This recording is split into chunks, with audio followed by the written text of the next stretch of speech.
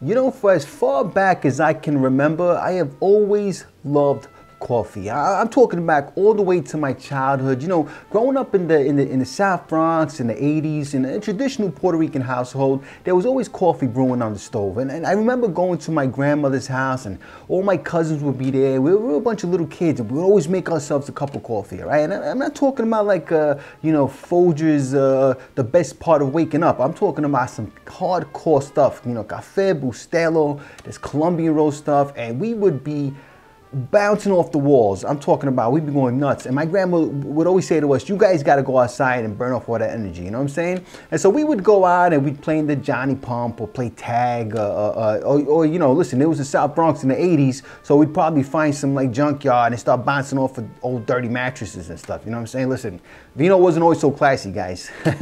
Anyway, so like I said, I've always loved coffee. As a matter of fact, you know, I always tell people that the bookends to my day are a cup of coffee in the morning and a cocktail in the evening.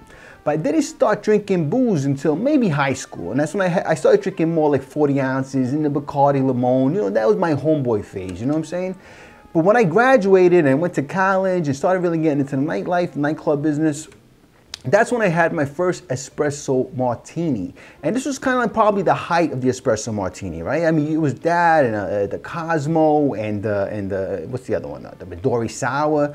And so anyway, so I had my first espresso martini and I said to myself, you know what, this is not so bad. You know, I love coffee, I love booze, and this is a pretty good combination.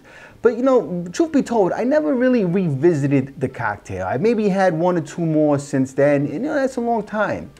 But recently, the espresso martini has become really, really popular again. And so I said to myself, you know what, let me revisit this cocktail and, you know, maybe find some cool recipes, you know, some cool riffs. And so that's what I did. I found two riffs today that I'm going to make for you guys today that I thought looked really, really interesting. All right, folks? So, of course, I'm going to give you my honest assessment. I've not tried either one of these yet. And, you know, hopefully we enjoy them and we don't waste our time recording this video. All right, folks? So make sure you stick around because we are going to boogie down.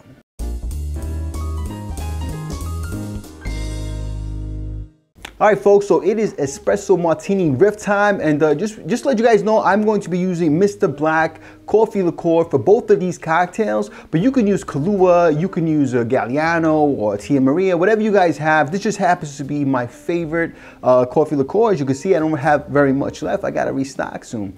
But again, you guys use whatever you want. Now, another thing, you know, one of the signature components of espresso martinis is that froth or that foam or that crema, whatever you want to call it.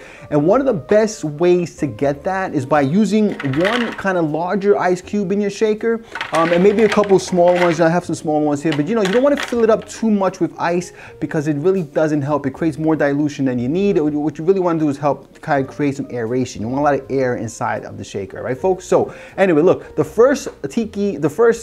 I kind of gave it away. The first espresso martini riff we're making is called an espresso martiki, and obviously this is a tiki version of the espresso martini, all right, folks? Now let's look at what is in the sauce. The first thing we're gonna need is 1.5 ounces of pineapple rum.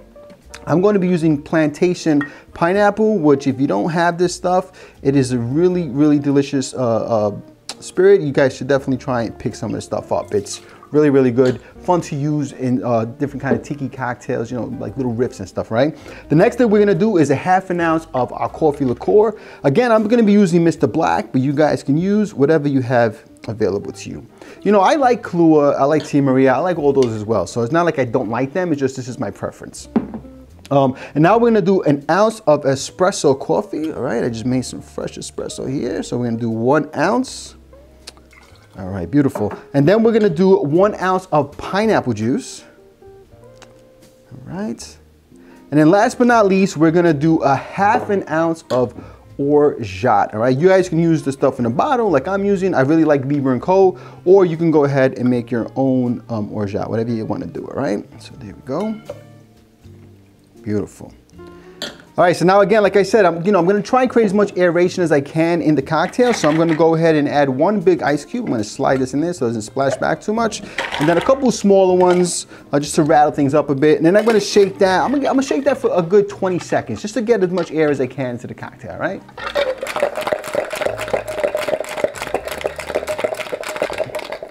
All right, folks, so I think we shook that up enough. I'm gonna go ahead and just open that a bit. And then I'm going to get my glass out. I'm gonna be pouring this into a coupe, which I had chilling like a villain. And let's go ahead and pour this bad boy in. All right, looking good. Smells good. I'm already digging the nose on this one. All right, beautiful. So there's a nice little sexy wash line. And you know, after a couple seconds, we should start seeing our foam show up, and it'll be nice and pretty. And then we're gonna go ahead and just garnish that with some coffee seeds, you know, not coffee, coffee beans. I guess they're technically seeds, right? I'm not sure. Somebody tell me. Someone in the comments tell me, are these beans seeds? What are they? They're coffee beans, but are they technically seeds? All right, here we go. 1, 2, and 3. All right, folks, so there you go. We got our beans, we got our crema, we got our cocktail, and there it is, folks, an espresso martini.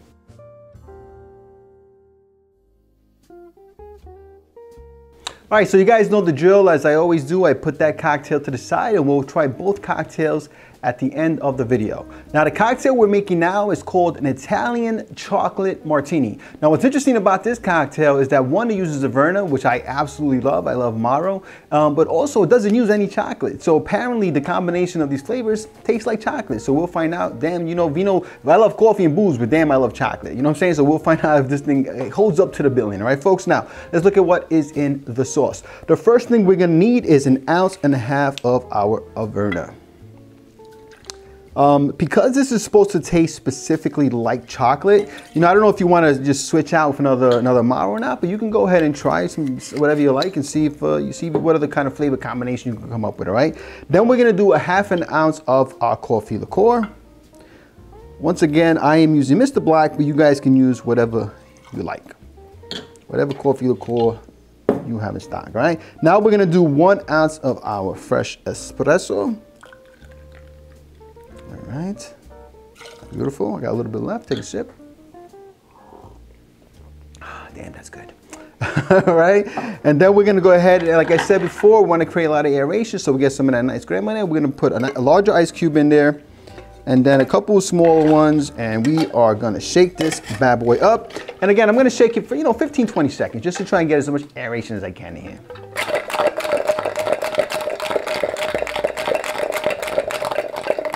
All right, folks, I think we shook that up enough. Let me just pop that open a little bit, and I'm gonna bring out my glass. I'm gonna be serving that in a Nick and Nora, which I've had chilling like a villain. Let's go ahead and pour this in.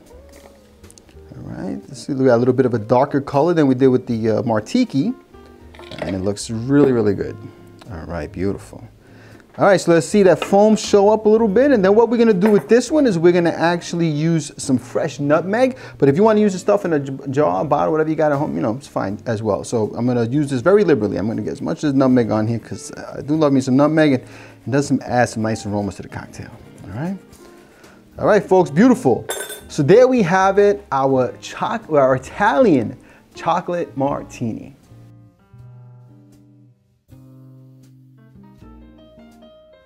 All right, so I don't know about you guys, but I am absolutely ready to take myself a sippy sip of my 2 coffee cocktails here, my 2 espresso martini riffs. And we'll start with the espresso martiki, because we made that one first. Cheers. So right in the nose, I'm definitely picking up the pineapple juice already, and some of the orgeat actually. So it has like a nutty kind of pineapple scent going on. So let's see what it's all about. Oh yeah. Oh, that's nice. I gotta tell you though, I like it, I do, but the coffee is subdued.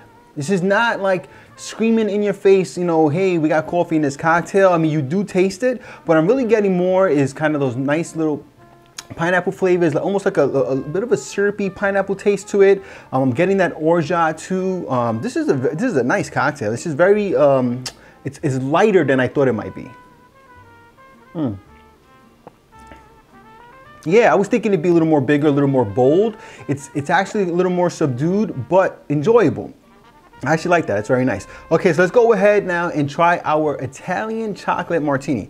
Now this one has a lot of billing to it because it's like, oh yeah, it's got chocolate. We'll see, That's what they say in the notes, we'll find out. Cheers.